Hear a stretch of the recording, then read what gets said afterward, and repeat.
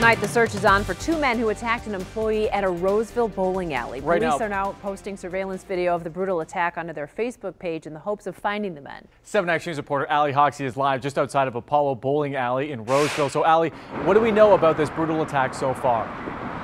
Well, we know that a group of customers became unruly and the employee asked them to leave, but two men from that group instead started attacking him, at one point throwing a bowling ball at him.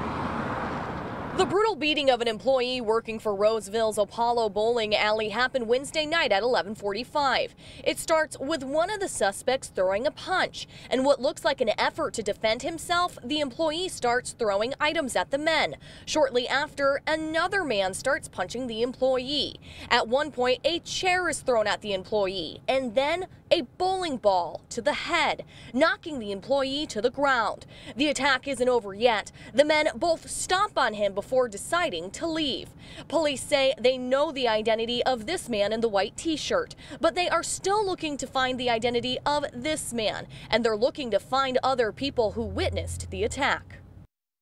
If you have any information, call Roseville Police. We have this video on our website if you need to take a double look at WXYZ.com. Reporting live in Roseville, Allie Hoxie, 7 Action News. Allie, thank you for that.